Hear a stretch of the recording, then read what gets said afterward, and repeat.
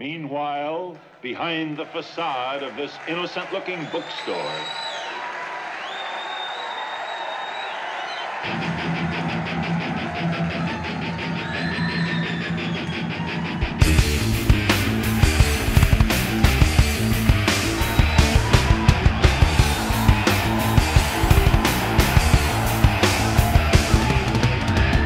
well, it's more about like the determinants of Wynn Miller, which is the name of the show, but it's called the Goddamn Mad Dog Show.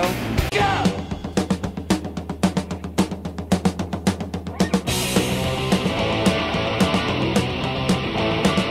I don't want to live to be 34. And most of the photos are the muse for all of the artist renditions of his photographs, and so there's a bunch of different artists involved, including like Shepard Fairey and Mark Gonzalez, and I mean the list goes on. So.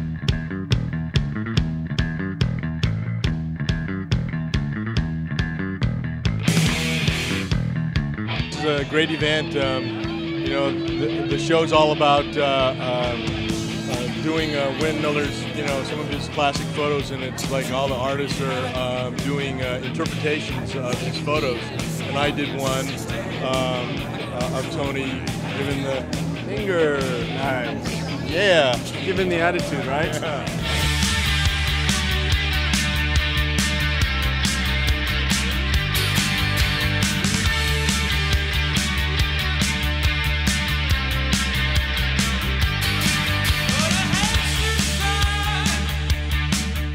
Hey, it's DJ with High Voltage TV. We're at Tony Alva's art show tonight. Friend to Chloe here. Hi. She is an artist.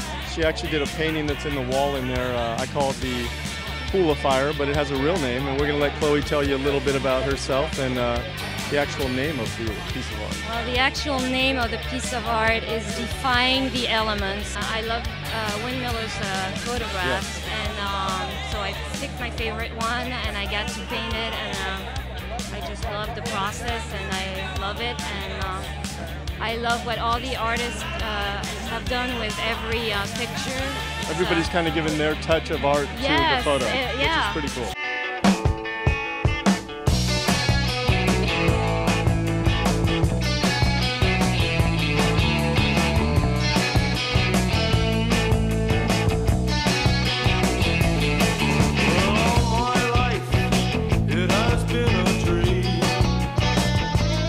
We have one of Robert's bass guitars he sent from Mexico that he personally did the artwork on, so it's hanging up on the wall.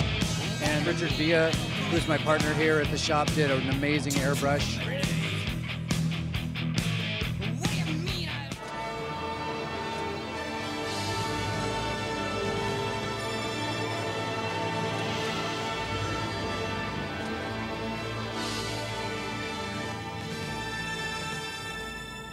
What's in the future for TA? You just gonna get out there and surf and skate Just as much as you surfing, can? yeah, surfing a lot. I've been basically running the shop and doing like a lot of different things here, stuff with vans, and I have, you know, like a lot of time to just, you know, design and do new graphics for all the boards and stuff, which is what I really like to do. And meanwhile, designing shoes, like I said, playing with a band called GFP. I'm a bass player in a new band that I've been playing Back with. to the music, nice. Yeah, DJing a little bit, but mostly playing bass. And just mostly my quality time is in the mornings, and that's first thing up and surfing and stuff.